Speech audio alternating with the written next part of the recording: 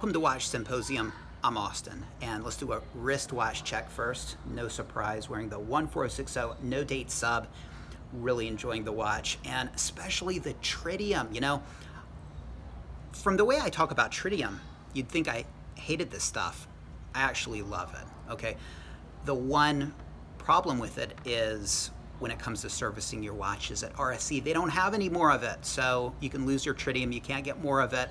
And so that makes servicing a little bit tricky, but it's beautiful stuff. And you know, if I didn't know better, I would think it was a living material because it's always slightly changing. It's moving very slowly, kind of puffs up at times.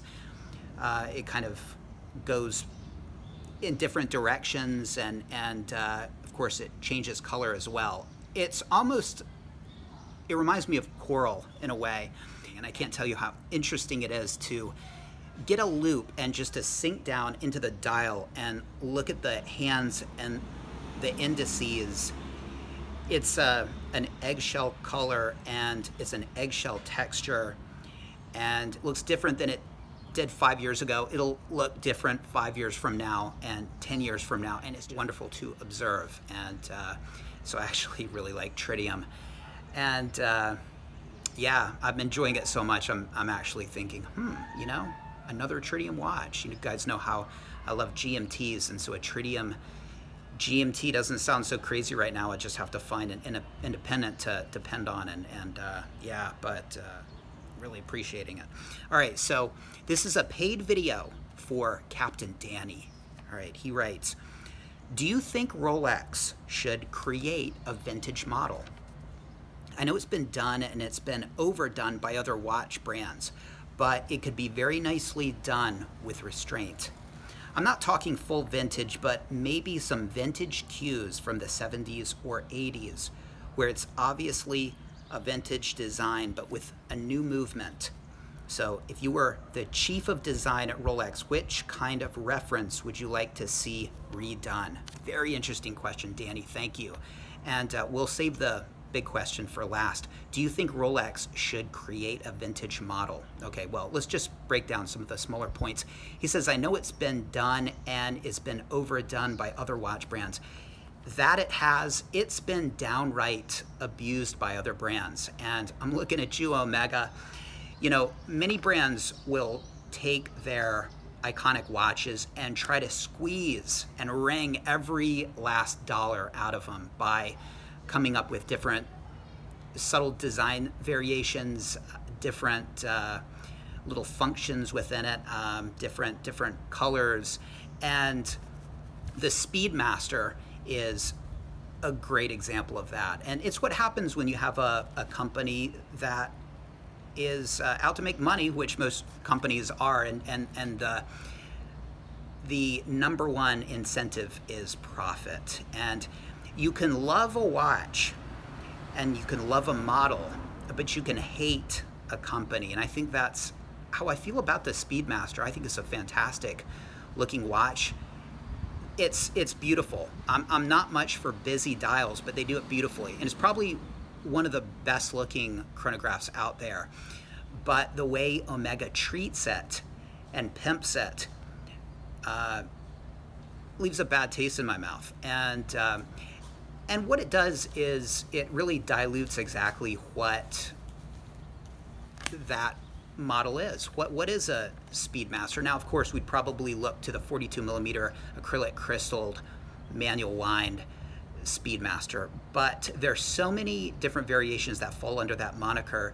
The word Speedmaster kind of loses something, and thankfully Rolex has never gone that route. And it's one of the benefits of them being a trust and a charity, and you know, they're not looking to make a buck. You know, they're looking much more long-term than that, and they want to protect the brand and they want to protect the models that make up the brand. And so if you love the models and you love value retention and sustained desirability, well, you and Rolex are on the same page, and so that's kind of nice. All right, so Danny continues, but it could be very nicely done with restraint. Well, restraint would be an absolute must, but it's a dangerous and slippery slope to start this. And I can't help but think of one of the Stern brothers. And this is an anecdote that comes via Archie. So this is secondhand information, or third or fourth or fifth. But apparently the story goes, he was asked, this Stern brother, why Patek doesn't make steel Calatravas. And he brought up IWC and IWC switching to steel, and something along the lines of once you go steel, you can't really go precious metal again. And I think once you go vintage and limited edition, it's a slippery slope. People expect it, customers will expect it, and it just takes, well, restraint. I would just say perhaps not even starting it's the best course of action, but we'll come back to that. We'll come back to that. All right, he's saying, I'm not talking full vintage, but maybe some vintage cues from the 70s or 80s where it's obviously a vintage design with a new movement. Yeah, I mean, I was thinking about this, and, you know, how, if they were to do it, how would they do it? Would you want to create basically a recreation of a classic, you know, sub or GMT down to the tritium? I would say no. I mean, tritium is, you know, it's fun, as I've just stated in this video, but it's an inferior and kind of a dangerous substance. And when it comes to going full vintage, just recreating it, I would say that they shouldn't use inferior materials, go back to outdated materials, or the movement. You know, a lot of people would say, and maybe this comes from a purist perspective, that they should try to recreate it. And I think that's not the way I would do it. I would try to, like Danny indicates, go for the design, but go for modern movements, modern materials. I think that would be the way to go. So we're on the same page there, Danny. But vintage cues from the 70s or 80s, you know, Rolex does that, and they did it, for example, with the Explorer 2 42 millimeter. They sort of borrowed from the original 1655, the 24-hour hand, you know, with the 16570 and the predecessor to that, the 16550, the hour hand changed. It started to look like the GMT 24-hour hand, and so I think Rolex does do that, borrows from the past, and you know, they did that with the Milgauss second hand. Yeah, so it started out that sort of lightning bolt, and then it became straight in the 70s, and then now we get our lightning bolt back. So they do that, but I think obviously Danny's talking about something more, you know, a real blast of the past model. So if I was chief of design, which kind of Rolex would you like to see redone? Which reference? Well, the obvious choices would be the GMT or the sub. Those are the most iconic models, but you got to be careful. You don't want to screw with a classic. You can really screw it up, and Rolex knows that better than anybody, because they didn't want to touch the sub, but they wanted a version of and a variation of the sub, and hence the Yachtmaster was born. And if you look at the Yachtmaster, it's obvious. I mean, it looks basically like a sub with a different bezel, a platinum bezel. I'm talking about the steel Yachtmaster 1 here.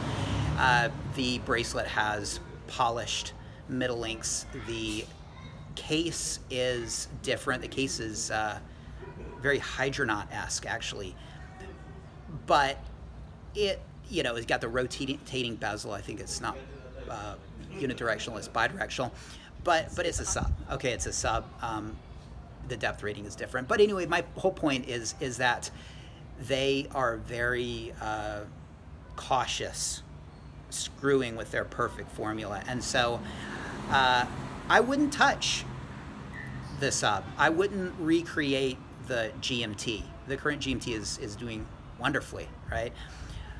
But of course, it would be tempting to rehash, and I use that loaded word, rehash, the 6542 with the lack of crown guards and You know, I mean, I just wouldn't do that. I think it would be just too contrived. And I just have to say that, you know, if I were to do it, it wouldn't be those ultra classic models. So what would I do? Well, first of all, let me just say that if I were on the board of Rolex, I would say it's just not a good decision, okay? We don't need help selling watches. And, you know, as a customer and as a Rolex enthusiast, I'd love to see it. I'd love to see a white dialed sub, okay? But be careful what you ask for. I mean, that's not gonna do the sub any favors. It's not gonna do the brand any long-term favors. Short-term, yes. So it would be a bad decision, especially when they're having so much success as is. So if I was on the board of Rolex and it was brought up in a meeting and I was like the deciding factor, I'd say absolutely not, right? It's a nuclear option. I mean, it's an option that they have in their back pocket that they can whip out if they ever need a boost in sales. They don't need it right now, but to tweak the sub would break the internet, okay? It would just be big, okay, in the watch world. And everybody would want this new sort of return to the classic pre-ceramic size, whatever, you know, sub. I would want one. You would want one. Everybody would want one. But again, it would be a slippery slope. And so the only reason I would want to do it is if they really needed to, okay? Let me just say that Rolex is a company that always looks forward, and that's why I don't think we'll ever see this. They don't want to rehash their past. They've nailed it. They're legends. They don't need to dig up their old corpses. They look to the future, model-wise and material-wise and movement-wise, design-wise. Here we are at the board meeting, and I was outvoted, and they've decided we are going to go for a vintage model. I lost that one, but they at least say to me, well, Austin, you can choose what model we do, all right? Well, like I said, I wouldn't go for the iconic sub or GMT, I wouldn't go there, I wouldn't touch it. And the date just hasn't changed much anyway, so a blast of the past there wouldn't be much of anything. So what would I do? I would choose the Explorer 2, all right? Because the Explorer 2 of the present is so different than the Explorer 2 of the past. You know, the 16555 and the 216570 42 millimeter is, you know, everything has changed. The size has changed, the dial color is changed. Well, you know, we have polar now, we have the white dial now. The markings on the dial, the hands, the way the watch functions, everything is different. And so I think that's a vintage model that would really work to bring back. And it's the perfect time because next year, 2021, is the 50th anniversary of the Explorer 2. So going back to something like you know, I don't want to say a reissue, but and the word limited edition is toxic, so I wouldn't say that. But I would release a 1655-esque model as a celebration of the anniversary. I wouldn't make any statement on how many pieces they're making or whether it's a new model to be retained in the catalog. I'd keep people guessing. I think people would know, obviously, that it's an anniversary model and that it is short-lived, so I think it would exist in the minds of many as an unexpressed limited edition, which it would be, right? I wouldn't continue to make it forever, but the question is, what would I do? Well, it would be 40 millimeters. It would look like a 1655.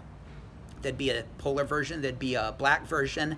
I would make it, obviously, functionally like the 16550, 16570, meaning the 24-hour hand and the hour hand, local hour hand, could be separated. It would function like the 42 millimeter.